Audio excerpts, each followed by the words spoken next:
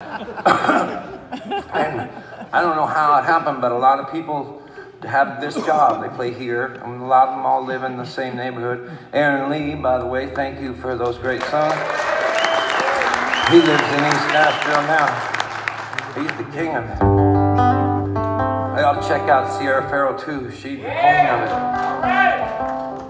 I forgot what, oh, I know what I was doing. So, we all live in East Nashville, all of us. Even that kid I mentioned earlier, the Strings, Billy the Strings, he's there too. It's a great place to jam.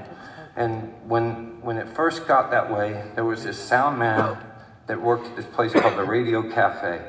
And he was the hero in town. He sold everybody pot and lent everybody equipment, and he was the reason why everybody knew that we all were neighbors. And he would have these old-fashioned Nashville things called guitar pulls, which is where I met Aaron Lee, where you just have one guitar so nobody plays over each other, and y'all try your new songs. It's like a house full of writers who do that in Nashville all the time.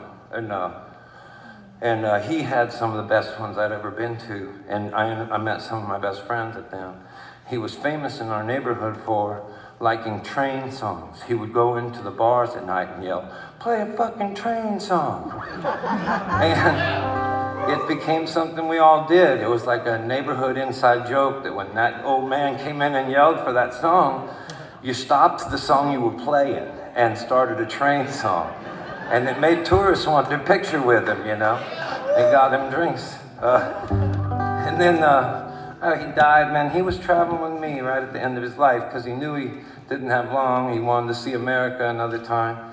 And I went to pick him up. We'd seen it. We were going up to Virginia, though, and I went to get him and looked in his house, and he was gone. And he was sitting there, laying there with his head on his hands like a pillow, and he was watching a television station that wasn't on the air anymore. And I could tell he was gone. As soon as I touched him, I was certain of it. And I called the police on his phone. And they came over. And as soon as they got in the room, they saw there was a duffel bag full of pot on the floor that I had missed myself. But the guy, he walked right past my friend and said, "What's this?" And I said, "I'm pretty sure that's pot, you know?" And he said, "What's he do with this?" And I said, "He sells it to everybody, forever. So take him away, boys."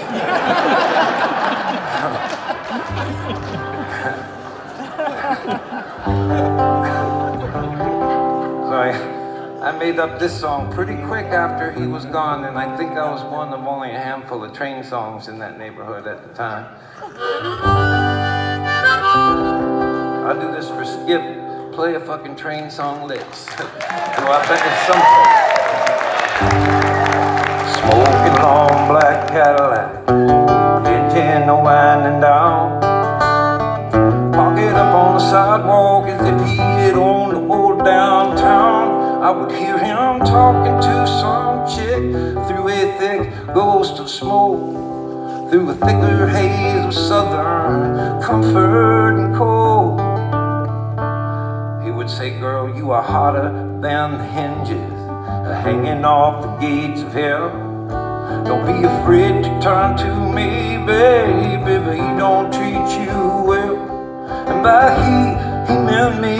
So I laughed and I shook his head. He laughed a little bit louder, and then he would yell up at that band, play a train song. Pour me one more round, make them leave my boots on the day they laid me down.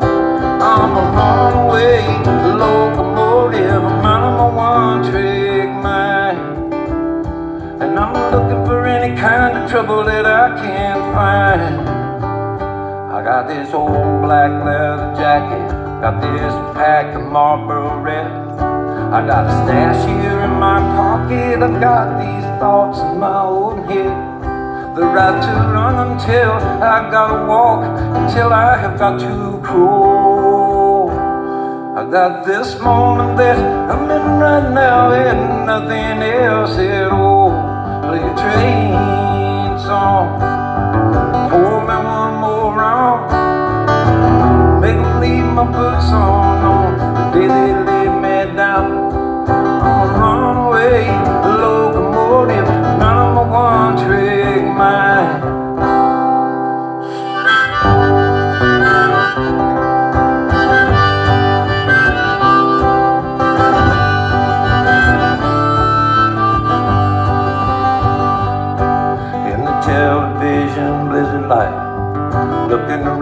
his place. Found him cold there on his sofa, a little smile across his face. And though I tried with all my sadness, you know that I'm still never weak. For a man who looked to me like he died laughing in his sleep, singing a train song, drinking one last round, made him leave his boots on the day they laid him down. He was a runaway, a locomotive, out of his one-trick mind. I play a train song, I play a train song, play a train song.